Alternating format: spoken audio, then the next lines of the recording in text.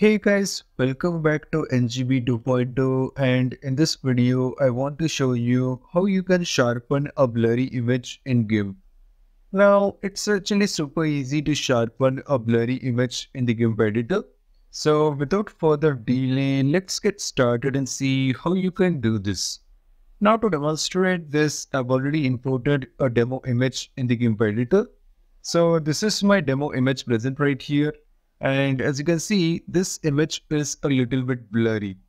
Now to sharpen an image in GIMP, you need to first go to the filters menu, and inside filters, you need to go to enhance, and inside enhance, you will find this sharpen option, which is present right here. So you need to click on this option.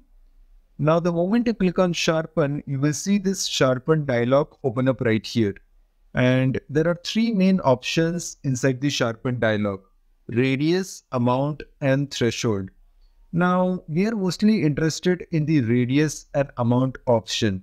So currently the value inside the radius option is 3.000. So you need to decrease the value inside the radius option a little bit. So let me just decrease the value inside the radius option to somewhere around 2.490, and you need to increase the value inside the amount option. So currently the value inside the amount option is 0.500.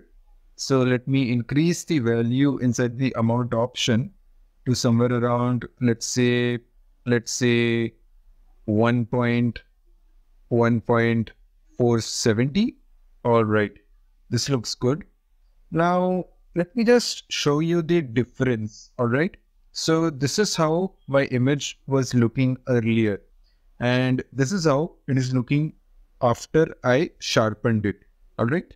And you can check the preview, and accordingly, you can actually adjust the values inside the radius and amount option. And once you're satisfied, you need to simply click on the OK button. And that's it. So this is how you can sharpen a blurry image in the GIMP editor. Do let me know your thoughts in the comment section below. Like the video and subscribe to my YouTube channel. I will again see you in the next video. Till then, thanks for watching.